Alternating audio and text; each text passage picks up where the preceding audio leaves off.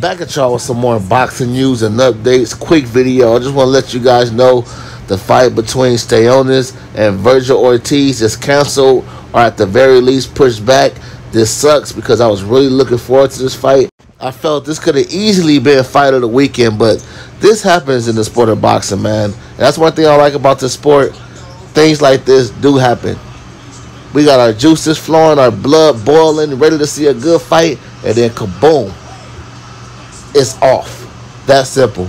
A lot of people going to try to blame Vergil Ortiz, but I'm not going to blame anybody until I get the real inside scoop. This is just immediate news for you guys. All right, y'all. I'm out.